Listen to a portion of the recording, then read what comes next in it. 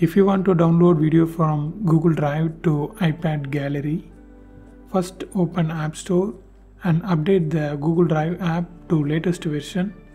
Then minimize this and open Google Drive and switch to the account you want to download the video. Just switch to files. Now if you want to transfer this video means just long press over the video. Then you can see the three dots on the top. Click that. Now click open in. It takes a little bit of time to export. Just calmly wait. It depends upon the internet speed. For me, my internet was very laggy, so it's take a bit of time. Now you can see this option save to files. Click that and choose the path you want to save. I just choose on my iPad and click save.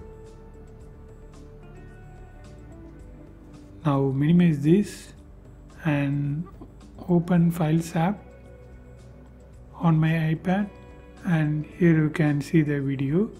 Now just long press the video or click select and select the video, then click share, and here you can see the option save video. Click that. Now minimize this, open Photos app. Here you can see the video. And while share this video, if you didn't see the save video option, click add to shared album. Now just type any name. Let's say type test Z like that and tap create, and again select the video and tap share and add to shared album. Then you can see the post option. Click that. Now minimize this, open gallery and click here. Now scroll down and under shared album you can see test. Just open that. Here you can see the video. Now just click this share button at the bottom. Now scroll down. Here you can see the option save video.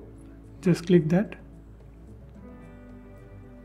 Now it starts saving to your iPad gallery. If it takes time, just cancel that and again click save video. Then the process will be very fast. And this is how it's work. And if you want to know more videos about iPad and Google Drive, watch these videos.